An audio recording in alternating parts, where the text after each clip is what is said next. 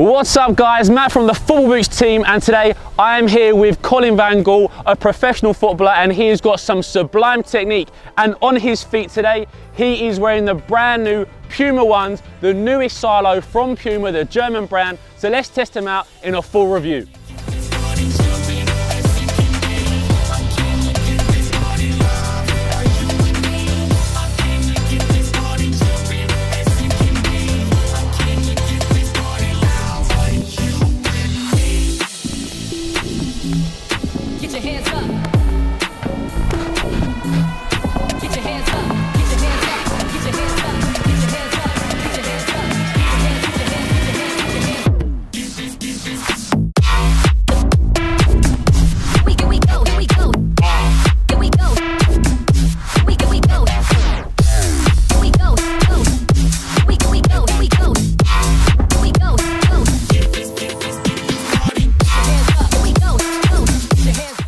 So guys, here it is, the brand new one by PUMA. But is it better than the Evo Speed, Evo Power and Evo Touch? Let's find exactly what PUMA's newest boot has to offer.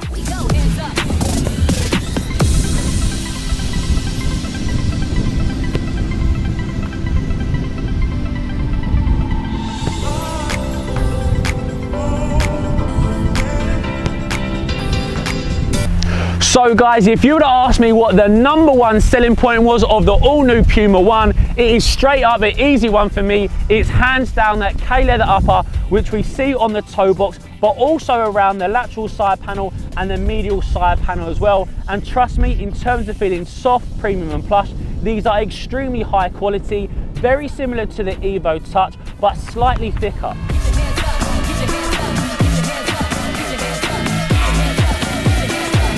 So let's bring the boots in a little bit closer to focus on that K-leather upper, and as you can see, when I run my thumb across the top of it, we can see that ripping effect.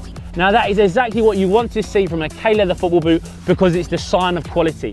So if you are a leather enthusiast like Tommy in the black and orange team, then these are going to be a great option for your next pair of boots, especially if you like the cross between traditional meets modern.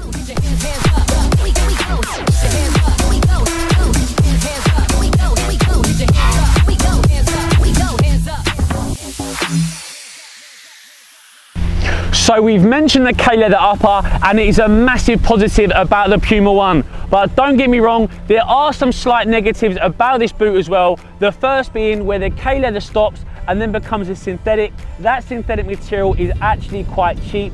It's very thin, which can be a good thing, but in terms of being a high quality synthetic, this almost feels a little bit scaled down, which is a slight disappointment.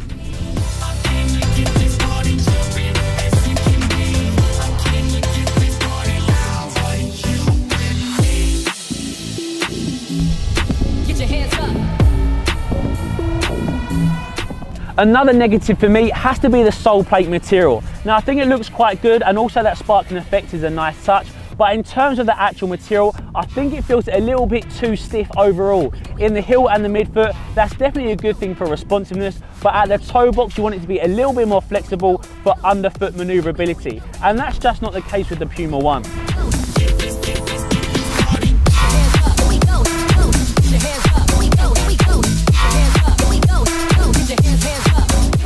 So guys, although these PUMA ones are too small for me, and that's why we got Colin to test them out for us, I had to try and squeeze into them, because in hand they felt so unbelievably soft and premium, because that K-leather upper is seriously top level. But I did manage to squeeze into them, although they are a whole size too small, and trust me, right out of the box, they are so ultra soft and comfortable, it is amazing. So in terms of breaking time, there's hardly any whatsoever.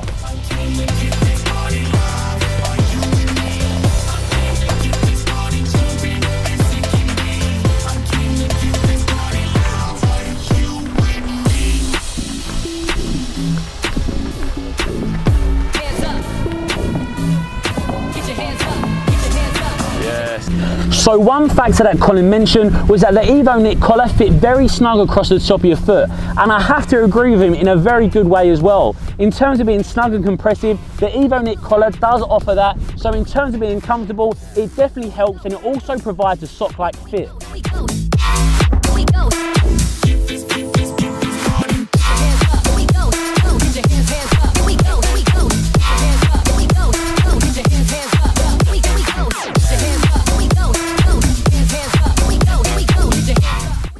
Now, something that reminds me so much of those Puma King 2s that were released are those exposed lacing hoops. We see 2 on the lateral side of the boot and then 1 on the medial side of the boot. They don't really do anything in terms of customizing fit, like on the Hypervenom 3, which you can actually pull those a little bit tighter. They don't actually move, but as you can see, we've got some exposed ones in between those ones that go through the upper itself.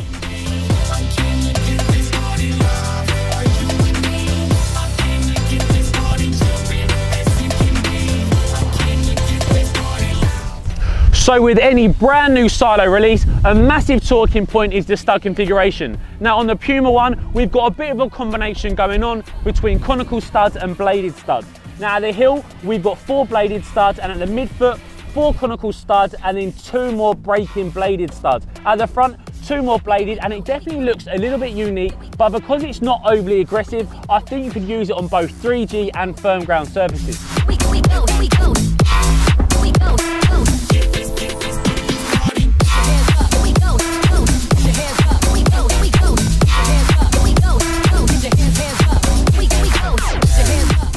So let's just have a little comparison between these 2 boots, the brand new Puma one and the Evo Touch Pro.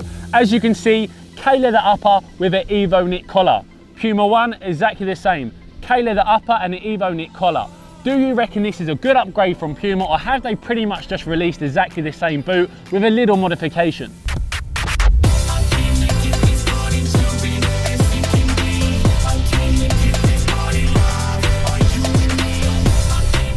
So because Marco Verratti has moved on from Puma to join another brand, that means that Antoine Griezmann is going to be the headline player for the Puma one, which means goodbye to the Evo Speed and hello to Puma's brand new silo.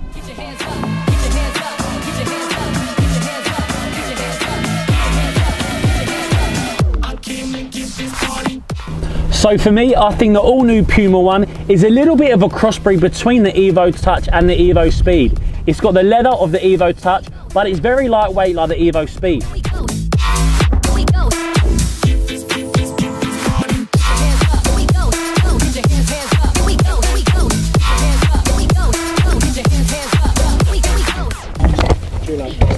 Would you like these ones? Yeah, no. Like those naive into High top under it. high top Puma. Oh, Puma have got like the high top on them now. That looks nice. And they've got It's leather. leather is so nice. Yeah, so leather at the top. Leather is real good. It's really soft. Puma one. It's like so soft. I know. Look at that. They're nice. This part here is more flexible than the Adidas one. Yeah, it is quite movable around here, right? Okay guys, we're going to show you something else. You can help us make some decisions about these boots. We made a boot wall which has got like what we think are like boots you should definitely get to boots that you probably shouldn't get. So you guys can have a look at it, see what you think, and we'll add some more to the list. These new leather ones you saw, what do you think about those? What about these? Real nice and high. Are we going in that pocket or that pocket? We're going about there, are we? So about the same as the Hypervenom 3 low? About there? Let's put them there. You guys, you like the Pumas a lot, right? So the Puma one gets a real smash review from you guys. So guys, there it is, Puma's brand new boot, the one. Colin, what do you reckon? No, I really like the boots. They were very comfortable straight away. So I think it's a real good new boot from Puma. Good new boot from Puma. Colin gives them a thumbs up. But guys, what do you reckon? Let us know in the comment section below. But that's today's video, guys. Thanks for watching. Cheers.